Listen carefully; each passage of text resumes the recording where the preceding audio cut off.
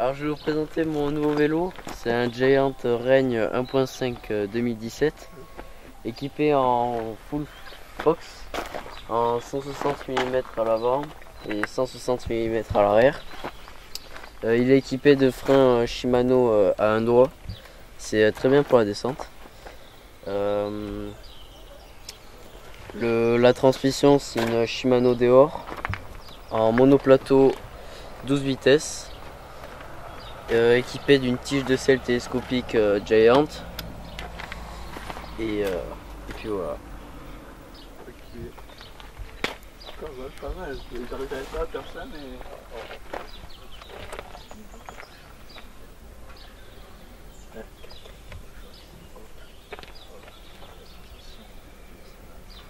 Quoi? La pellicule.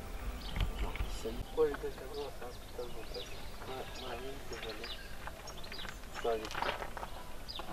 Non, là ça va être trop bas, ça va en fait du là encore. Là ça se fait pas. Là ça va.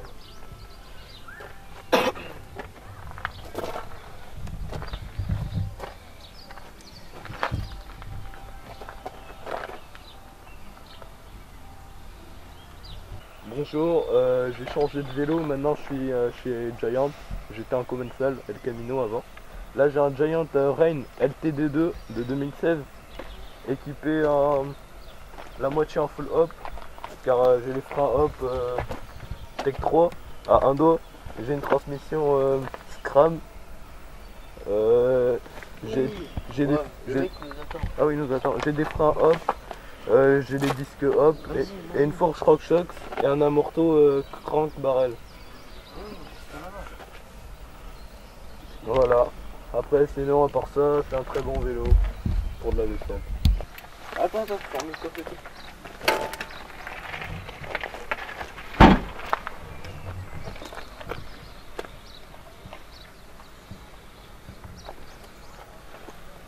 C'est bon.